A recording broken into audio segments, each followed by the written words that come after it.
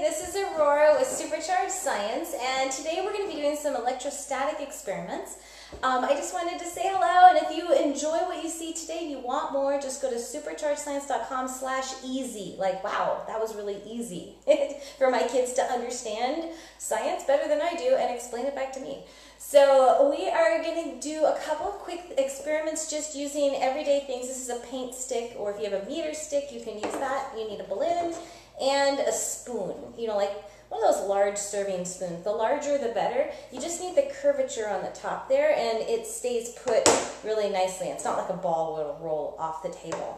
And speaking of which, if you have a ping pong ball, that's great. If you have like you know, those bubble solutions, that's fantastic too. You know, a lot of people ask, you know, where do you get all your science ideas? And a number of people said, you know, I've done some of them, but there's some that I've never seen before. And fortunately, those come from working with kids, come from me, but they also come from really old books. And I brought a couple to show you. I actually did a whole separate thing just on books in my library. And what's really cool is some of these books that I've actually contacted the authors of.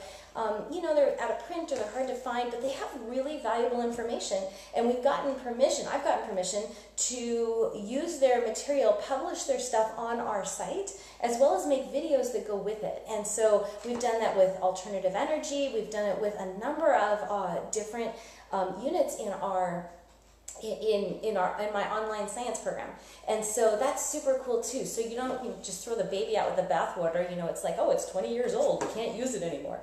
You know, that's not true. A lot of great stuff is actually in these older books. Now, the one I want to highlight today, this is called Edison, etc. Really hard to find. It's by a company called Wild Goose. And I don't know if they're still around. I know for a while they published just one page at a time. You could buy a page for like 99 cents or something, but you couldn't buy the whole book anymore. What is really cool about these books that I really like, this one we'll do another time. This is called Bernoulli's book. And you can see on the back they published a bunch of them. And what they did is they're really cool company. They created hands-on science labs for teachers. And so you could look through these books and go, oh yeah, I'm going to teach this lab, and this lab today. And a lot of it uses everyday materials. Go figure, just like our program does, right? And so, for example, a couple of them are actually, I don't know if they're from here or not. They have a couple of them that are. And, you know, all they're using is bits of paper and balloons and all that kind of stuff. Anyway, the point isn't to sell you on the book. The point is to let you know that there's a whole bunch of, a wealth of information out there. You don't have to, you just gotta know where to go look. It's like being hungry and going grocery shopping. You get totally overwhelmed, right? You ever buy like way too much food when you're hungry? So, I know I have. So the point is, if you go in there and you're not hungry and you've already got your list in advance, it's easy to find what you want. And so there's a ton of information out there about how to teach science, how to teach it well, and hopefully you want to combine all those elements and just find that one way that does that. So anyway, I wanted to show you how to do a quick experiment today. So if you know anyone who is interested in doing electrostatics and wants to do electricity experiments, go ahead and let them know that we're going to do one right now in like 2 minutes. Send them a quick blip in whichever communication method you like best, so they will be able to see this as we do it live, and that way they can ask questions and get back answers, right? Like right away. I'll answer any question. Oh, by the way, that reminds me. So this is kind of the beginning where people start to look for curriculum for next year, and this is also where we start to take a look at what curriculums we still need to develop. And so if you have an idea, if there's something like, oh my gosh, I wish Aurora had a curriculum on this. If you would just let me know, you can type it in the comment box right now. You can type it, you can send me an email to aurora@superchargedscience.com. Just let me know. That's how some of our top selling curriculums actually got developed, because they were from great ideas from you guys. So for example, marine biology. Some lady called us up one day and said, hey, have you got anything marine biology? And I thought, no, but what a great idea. And so after searching and searching, there's only like one company that has like a 12th grade high school textbook on it, and that's it. So we developed this whole curriculum now just on marine biology. It's like 3-4 months long, and even students all the way down to 2nd grade can do it. And so I want your ideas. If there's something that you want to know about, not just a class, or not just an experiment, but a whole curriculum course, like a deep dive into one topic, what would that topic be? And so if you can let me know, that would be fantastic. I really appreciate your feedback because I want to know what it is you want so I can make it so you can have it. So anyway, so that's just kind of a side note there. We're going to talk about electrostatics.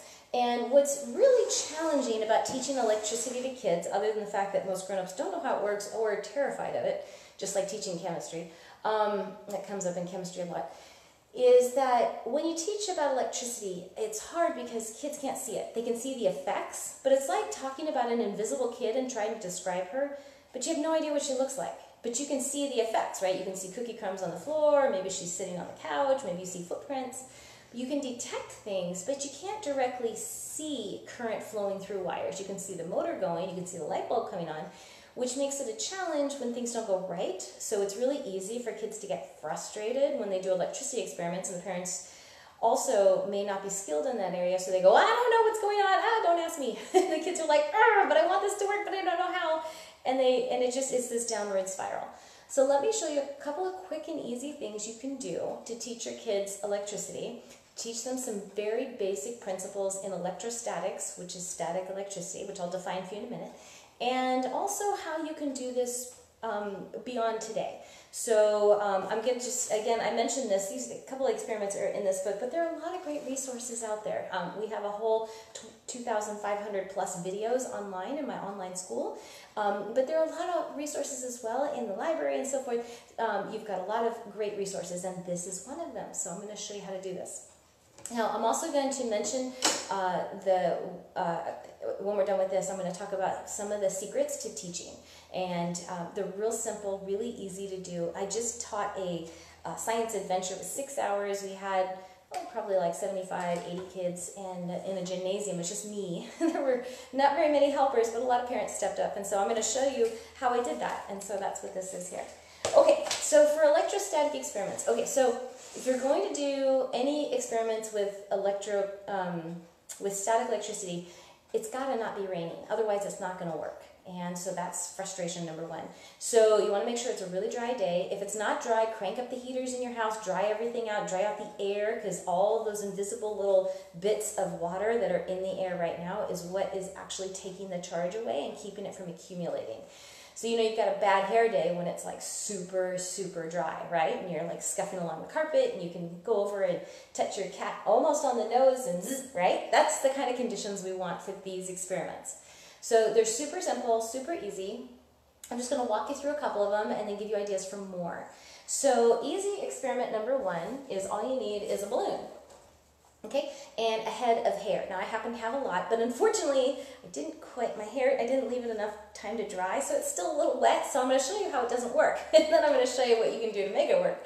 So you're going to go ahead and you can okay, get a charge going. You see how it's not even really sticking to the balloon? It's because my hair is wet, okay? Because that water is taking those electrons out of there. Anyway, I didn't mean for that to happen, it just sort of did, but let's use it to learn. So anyway, so normally you can scuff, and this is how I open all my classes in electricity. I'll do this, and the kids will be shouting, static electricity, and I haven't even asked a question. And I'll say, okay, great, so that's right, static electricity. What's it mean? And I kid you not, there will be hundreds and hundreds and hundreds of kids in the audience, and everybody's going to say, nothing. It's going to sound like this. And I'll say, well, come on, you said static electricity. It's a fancy word. What's it mean? Nobody knows what it means. It's pretty rare. Once in a while, we'll get a kid who honestly understands it, but it's unusual. It's really, really unusual. And here's the thing. A lot of people like to feel great that they can label something and move on. But they're missing like the main part of what's going on. I don't care if you don't know the definition some guy gave hundreds of years ago. He's not offended. But if you fully understand, say, Newton's laws of physics or Maxwell's principles of electromagnetism and optics, you don't need to know the fancy words or the fancy equations. It just comes naturally because it's intuitive. Anyway, so one of the things we're going to talk about is static electricity. So one of the questions is, well, how do you teach kids about static electricity? And one of the secrets to teaching is you have to relate the new stuff that you're learning with something that they already understand. For example, if we're talking about water filtration, and I've got a big jug, I'll bring this really stinky, it's horrible, it smells really bad. of swamp muck, and I'll say, hey, we're going to purify this into clear water, and I'll crack open the top, and it just reeks really bad. And the kids are like, well, how are we going to do that? And you say, well, if you're cooking pasta and the timer dings, how do you get the pasta out of the water? And the kids will say, oh, I know, you use a strainer or colander, right? You do something that has holes that lets the water go through, and you get to keep the solids. Say, okay, well, that's one step of the filtration process we're going to use. So we're using something that they already know, how to strain pasta, with something they may not be familiar with, one of the filtration steps in water purification. Now, by the way, if you want to know how to purify swamp muck, it's coming out in 2 or 3 weeks in my summer e-camp. So I have an online summer science camp. And for those of you who are already members of eScience, my online science curriculum school, you will have access to that this summer, for those of you who are members. So that'll be something you can do with your kids. And you want to get the grossest water out there to really freak them out. Okay, and so we are going to relate, we're doing electrostatic. So we are relating static electricity with something they already know. So what I do is I'll ask them to give me 2 magnets with their hands. And I'll say, okay, now pretend these are a north and a north. Can you show me? Do they go together? And the kids always do this right. They're like, oh, no, it doesn't quite go together. And I'm like, okay, great. Now show me a plus and a minus. So do this right now. Oh, plus and a minus, they go together. Good. Okay, now, I'm sorry, I already messed it up. So here we go, north and a north, right? North and a south. Okay, how about a plus and a plus charge? And I don't even explain it. I've already got the momentum going because we've already been talking about magnets, and they have experience with magnets. So we'll just keep going. We'll say, all right, plus and a plus. And they'll just naturally go like this. And they'll say, oh, it doesn't go together. That's right. And what about a plus and a minus? Yes, they do. And then I'll pull out the balloon, and as I'm rubbing, I will explain how electrons are really easy to pick off, and they have a negative charge. And now I've got a whole balloon full of negative charge. So, and then I'll find somebody that's got really good hair. Usually there's like 1 or 2 kids. Usually it's straight hair, but not always. And it's really fine. And it's got no goop in it, like no gel or hairspray or anything like that. And so I'll go up, and their hair will be large amounts will be sticking like this. And I'll say, does the hair like the balloon? Some of the kids will actually yell no. You kind of look at them funny. And then you say, okay, oh no, it does. It likes the balloon. And why is that? Okay, this is negative, this must be, and they'll say positive. And it's like, that's right. So that is a basic understanding of plus and minus. Now you can do a lot of other things too. Here, let me move this out of the way for a minute. We're going to use this guy in just a second. Okay. So there's a lot of other things. I don't know if you can see the ping pong ball on the table. It's like right there. You see it? Okay, so now as I mentioned, my hair is wet, which unfortunately I didn't think about this before I did class. But I've got another way to do this too. So you can charge up a balloon, and you can bring it next to something lightweight and plastic, and you can actually get the object to move towards it. So this is like 10 balloons going scuff, scuff, scuff. So watch this. So we can just simply charge this balloon up, whoop, and I can make the ping pong ball, I can chase it all over the table. Now you don't need this stick thing, I'm just using it because my hair is wet. But it works with a balloon too here. So you got to get it stopped. And then you bring the balloon close, close, close, and you can get this thing to follow your stick. And the question is why? It's because, just like in the balloon, there, scuff, scuff, scuff, scuff, scuff, scuff, right? Giant negative charge. Now this has pluses and minuses on it, and they're all balanced, right? There's about an equal number of pluses and minuses. So when you bring this closer, you bring this giant negative thing, all the pluses go, hey, I want to hang out with you. And so just on this side of the ball, there's a bunch of pluses, and that causes the ball to roll. That's also the reason that this sticks to the wall. So I can charge it up, stick it to a wall, and that works because this is giant negative, and all the pluses and minuses in the wall, all the pluses come out, come closer, move a little bit, and this thing sticks to the side of the wall, if you've ever stuck this to a wall. You can do this with scraps of paper, like confetti. You know those hole punches? You can empty those out and put them all over the table, and then just bring a charged balloon over close to it, and you can see it jump. You can put the sink on very little, like it'll just be this thin stream of water, and you can bring this close to it, and you can see it'll actually spray water everywhere. So there's a lot of really cool experiments you can do to show how you can make things move just using charges. They're not magnets. It's not the same as magnetism, but it's similar enough where you can make that connection so they quickly understand. So there's another experiment that I wanted to show you. You can make a motor. So use your spoon and your yardstick. Okay, it's a very, very small yardstick. So you can see it here. Okay. And then you're going to charge up your balloon. Charge, charge, charge, charge, charge. Now I'm going to cheat and use this. Okay. And then, I don't know if you can see this, but I can make this thing go all the way around. Do you see that? Round and round and round. And actually, in the on my online science program, you can actually see me use that red balloon, and the meter stick is 3 feet long, and or 39 inches long, and it goes round and round. So I can actually cause this thing to rotate. I can not just make the ping pong ball chase it across the table, but I can make things go in a circular motion too. Okay. Oh, I've got a helper. Look at this. He's got a helper. He's got a helper. I do need a head of hair. How did you know? All right. You just got a haircut. Oh, there it goes. There it goes with his head. Look at that. Thank you. So this was a perfect demonstration of of how moisture kills static electricity. There you go. Cool. Thank you. Get it all charged up. Get it all charged up, and there you go. There it goes. Look at that. It actually works better than the little stick did, didn't it? Yeah. Can you make the ping pong ball go? Sure. Okay. Oh, the stick. Oh, the stick is going. Hang on, try that. Alright. Oh, there it goes. There it goes.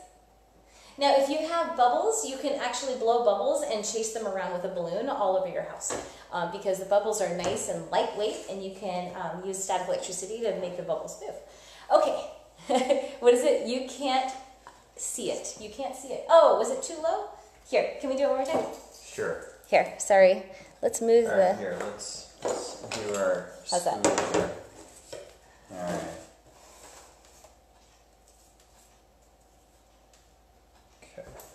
Okay, one more time. All you do is you charge up the balloon. Okay, here. Charge, charge, charge. All right. And here we go.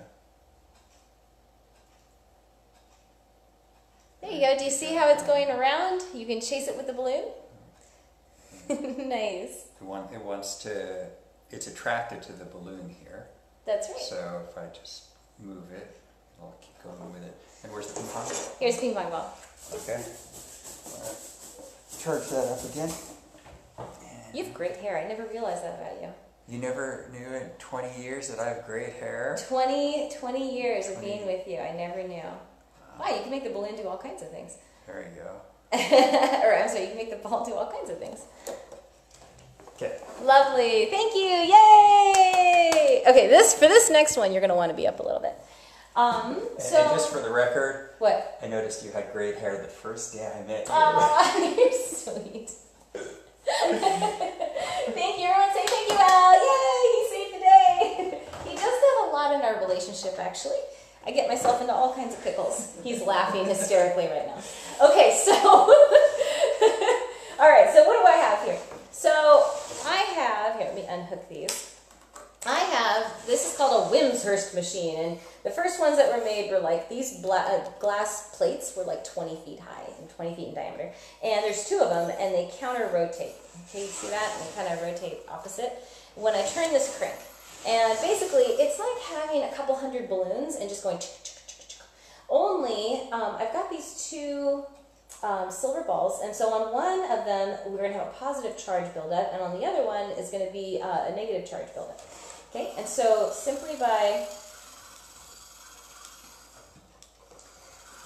spinning the plates, let's get this plate going. This one's a little stuck. There we go. Okay. Okay. And I don't know if you can tell or not, but there is a little bolt of lightning that is right there. And it's going from one to another. So basically, this is what happens when you scuff with your socks on the carpet on a hot, dry day. And you scuff, scuff, scuff, and you go up to your cat, and you are really close, but you don't touch her on the nose, and the spark goes from you to the cat's nose, right? No, don't do that really. But you get the idea, right? So you can have a charge buildup, and as soon as it gets within proximity, close enough, then the static charge will leap to the next thing through the air. This got to be close enough. And so this is, at this point of class, I'll say, okay, which kid wants to get shocked? And honestly, there's usually never a shortage. You know, hands are going up, maybe I want to get shocked, and the parents' eyebrows are like, what? Are you kidding? In fact, I had a woman for the first time ever in, I don't know how many years, 20 years, she came up and she goes, "This is dangerous. I do not approve. You may not shock any children." And I said, well, you know, I'm not forcing them. If they want to see if it's totally safe, nothing bad's going to happen. The amperage is very low. It just feels like a little zing, you know, just like when you're going down a slide, those plastic slides they have nowadays that parents think are a good idea, and the kid's hair looks like this and they come down and it's just like that. Anyway, so she was very adamant. So I asked her if she would like to go first, and then she didn't talk to me. Okay, so anyway, so now what we're doing is we're separating these so there's no chance for the spark to go that far. And I've connected these wires to plastic bottles. These are water bottles with nothing in them. And I've surrounded them with aluminum foil. And these two are nailed down, but this one is on a piece of a coat hanger and it's allowed to spin. Okay, see, I can actually take it off. There's like a hole drilled through the bottom and it's allowed to spin just like that.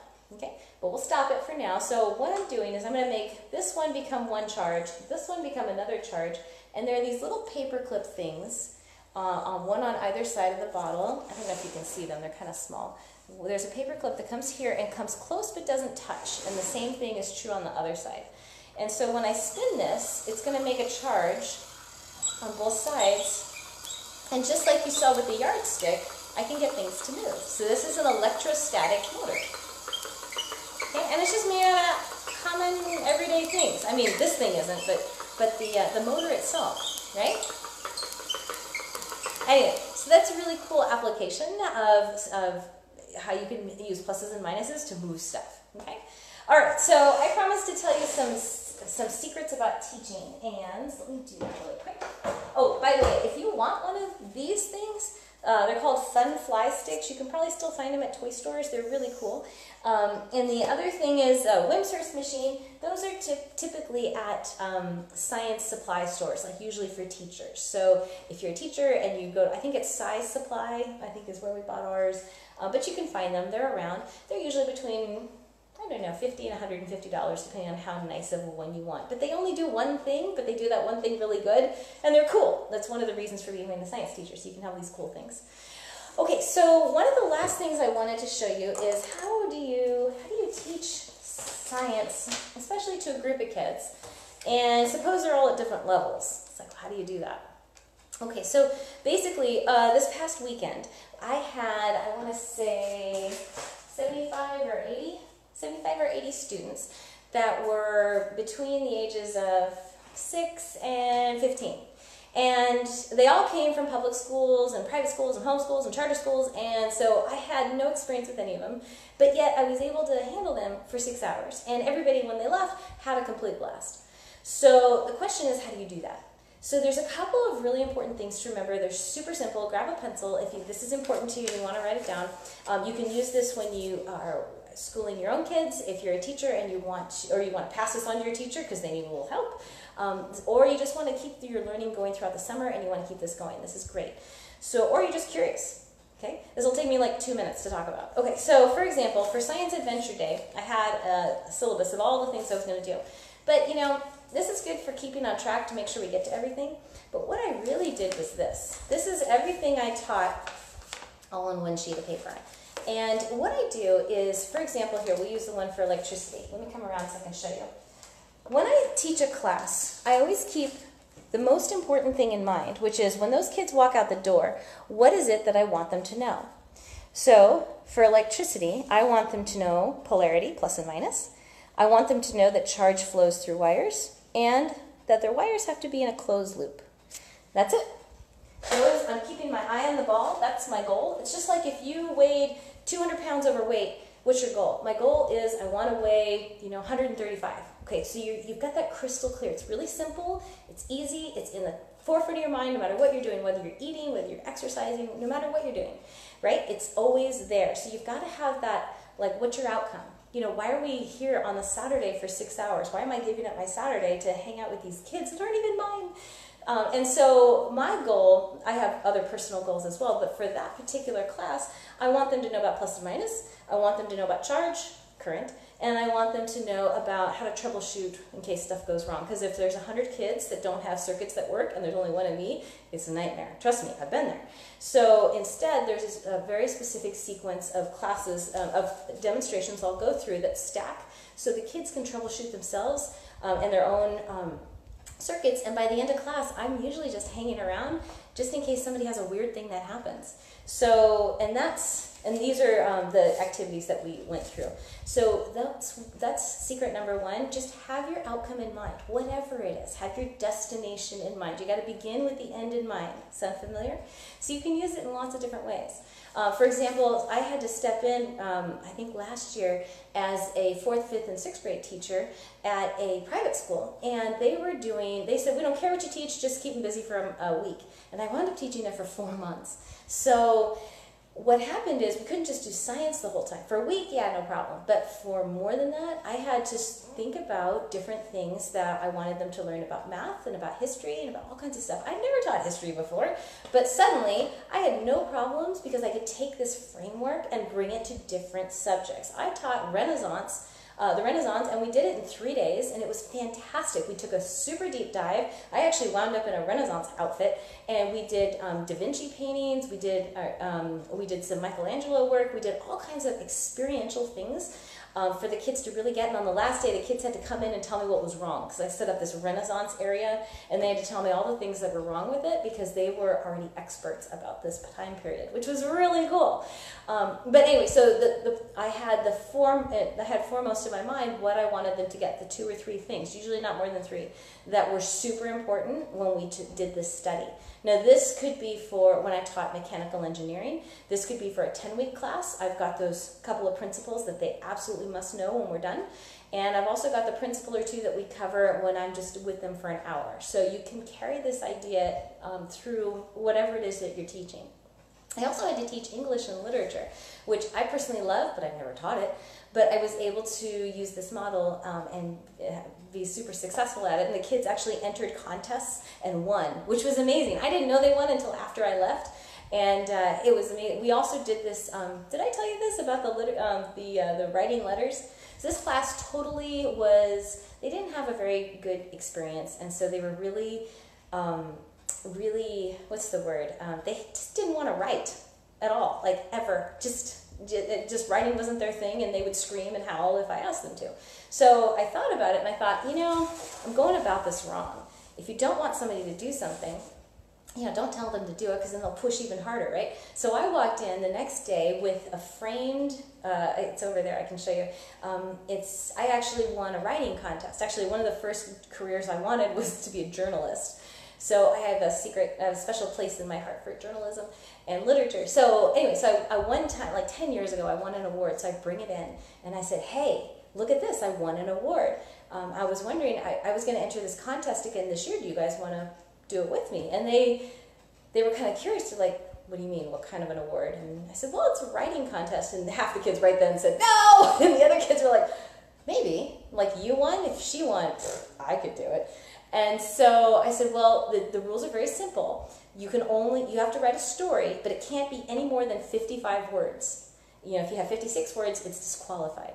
So immediately everybody's like, hang on, 55 words, no problem, right? And so I didn't even have to say anything else. I just said, hey, look what I did. I won an award. We're going to enter a contest. It's free, no more than 55 words. Kids were crazy for it. It was really funny. And I said, you could write about anything you want. And the funniest part is how long they spent on that assignment. They spent longer than they'd ever spent on anything else, because apparently doing a story in 55 words is really challenging, because 55 words isn't that many. And so, in fact, I got a couple of upset letters from parents saying, hey, could you assign an easier task next time? Like, my kid is spending all their time, and they're so frustrated because they have like 57 words. So anyway, long story short, they all had amazing essays. And then following that, on the heels of that one, I came in and I said, hey, let's write letters. And they're like, no way! So I'm like, oh, come on. Let's write letters. I'll be your pen pal. You write to me. So I wrote everybody a letter. They had to write back. And so we did that for a little bit. And then I said, tell you what, now let's write a letter to your favorite restaurant. And you have to convince me it's the best restaurant. And so they could pick any restaurant they wanted. And this was the funniest part. And so they all picked different restaurants, right? Some people had sushi, some people had pizza, and one kid had smoothies, one kid picked donuts. So, and they had to write a persuasive letter to me about why their restaurant was the best. Now, what they didn't know is at the end, when they were ready to turn them in, I said, no, I don't want them. Seal them up, and we're sending it to the restaurant. And they were a little skeptical, like, okay. Most of them didn't know how to address an envelope, so that was good too. So they sent them in, and then at that time period, it was actually time for me to transition out for another teacher to come in. And the following month, apparently 5 or 6 of them out of, I think, 16 actually had visits from either visits to the school. One kid did a pizza parlor, and the pizza place was so touched by his letter, they provided pizza for the entire school. And it's not that big of a school, but it's a big school. And so I think 2, 3, or 4 of them had gift certificates for free meals for their entire family next time they visited. One kid got smoothies delivered.